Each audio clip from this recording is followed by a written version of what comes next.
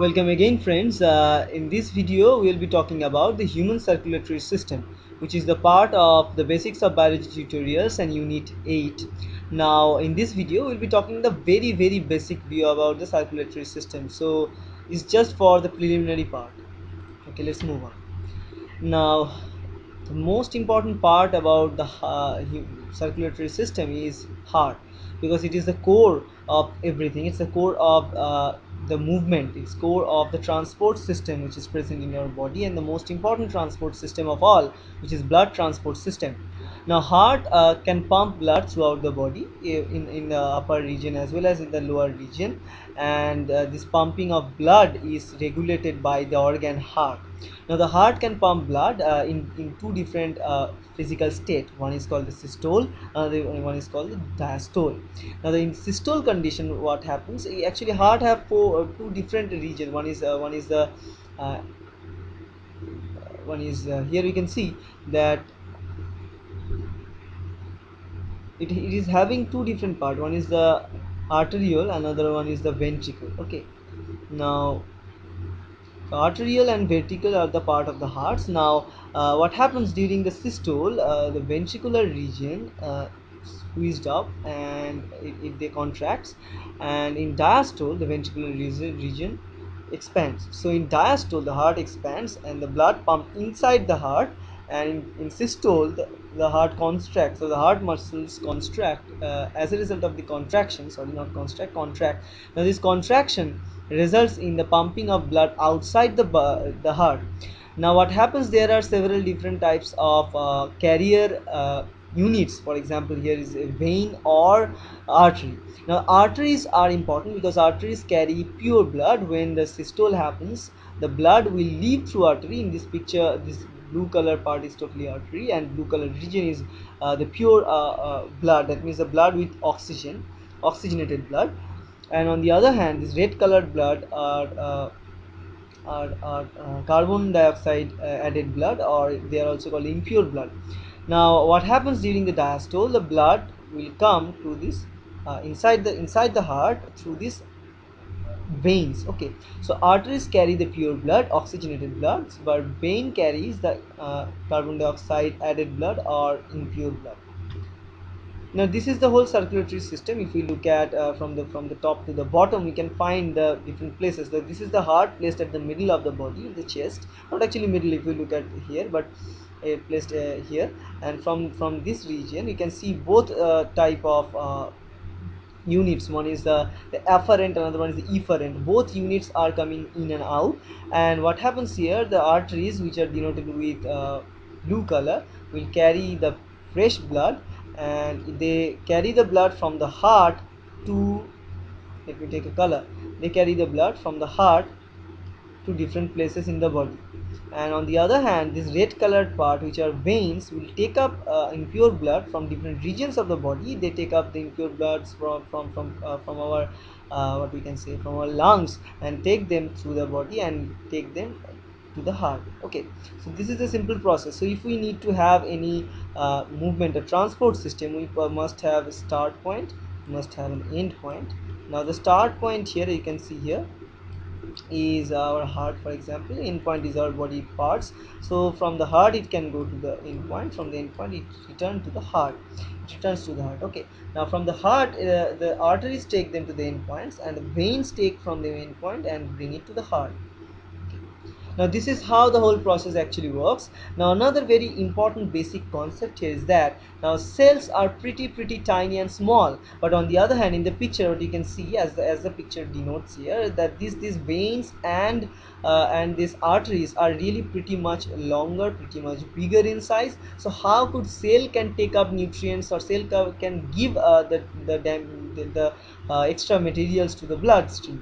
The answer is another harmony we can notice in this case is that from the heart, when the arteries and veins originated, they are much more the diameter is much more bigger and higher. In these cases we call them the main arteries or main ventricles, like main arteries or main veins actually. Now what happens when these arteries and veins are going in different places, the diameter gets constricted and diameter gets smaller and smaller, and then it finally ends up with something to form like this, which is called the capillary.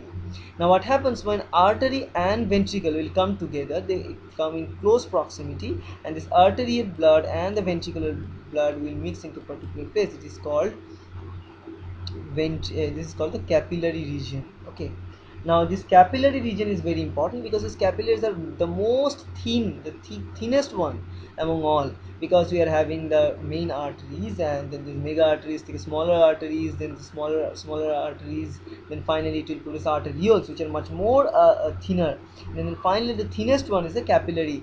Now from the capillary, cells are much more larger than the capillary diameter of the capillary size. Now the cells can easily take up all those nutrients from the blood via the diffusion through the wall of the capillaries, and also they can give up some of the what you can say byproducts of cell to the capillaries by diffusing this membrane, or the cell membrane of this capillary. Okay, so that's how this capillary formation is important. Now inside the tissue layer we can find lot of capillary formed. Now the capillary formed between the junction. Now what happens and how the blood actually travels like that. So from the heart, arteries take the blood. This is the pure blood, oxygenated blood, or the pure blood, then to arterioles, then to finally capillaries. Now capillaries get it. After the capillary take this inside the capillary, from then on it can transfer to the venules, then from the venules to the veins, and from the veins to finally it will move to the heart. Now this blood will contain carbon dioxide or any other byproduct of the cell. So inside the capillary what happens, capillary can take and give different things.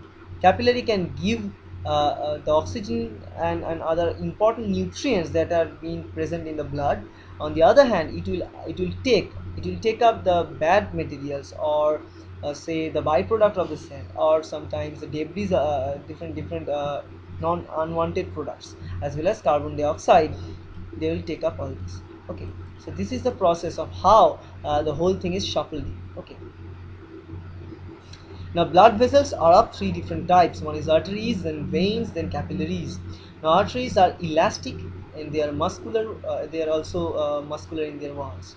They keep blood under the pressure, and nerve signals can make arteries constrict or dilate. This is also another part. So they are elastic, they can constrict, they can dilate. So the muscular wall, so their wall is very tough, pretty tough.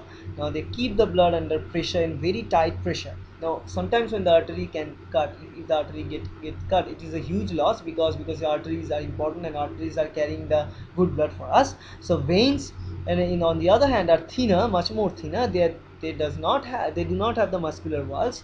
They have less elasticity and less muscle than compared to the arteries, and they are having low blood pressure than the arteries.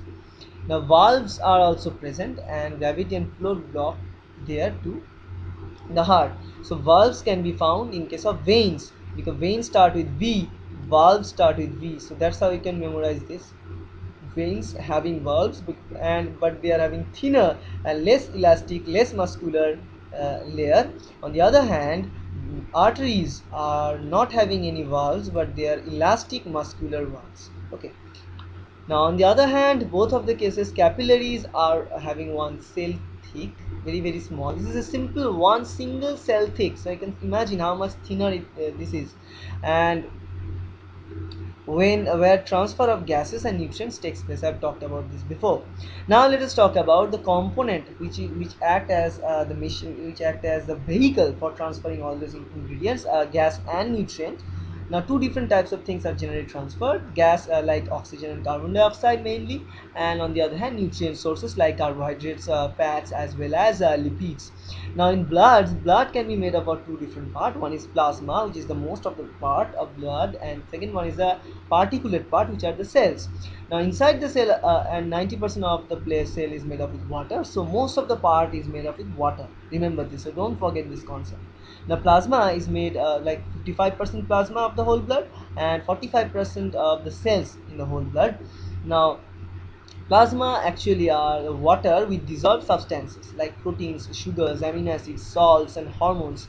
They will punch with each other, they'll dissolve into water and form the plasma. And Variations in concentration can be achieved depending upon the metabolic imbalances and kidney problems. We can have different plasma levels. So if we check plasma, we can find different metabolic disorders or any kidney problems like that. On the other hand, the cells are divided into two different types. One are the granulate cells, another one is the agranulocytes. Both of the cells are present in the blood. Now, erythrocytes are called the red blood cells, which are the most common one and most abundant one inside the blood cells. And they due to the presence of this red blood cell, the color of the blood is red because it is containing hemoglobin as a carrier molecule, hemoglobin as the carrier protein of oxygen. Now when it binds to the oxygen and when the hemoglobin is present, due to the presence of heme in the porphyrin ring inside the hemoglobin color becomes red. Okay.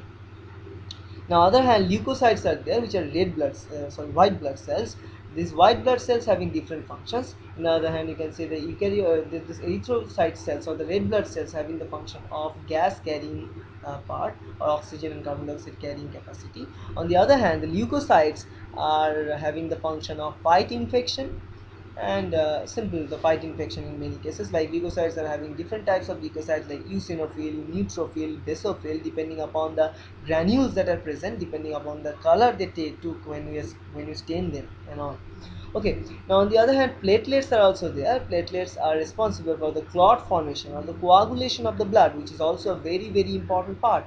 Except for this blood coagulation, we cannot live because we have several cut in different positions. So we need to block the blood when it is running so much, because this is a loss of body's effort, right?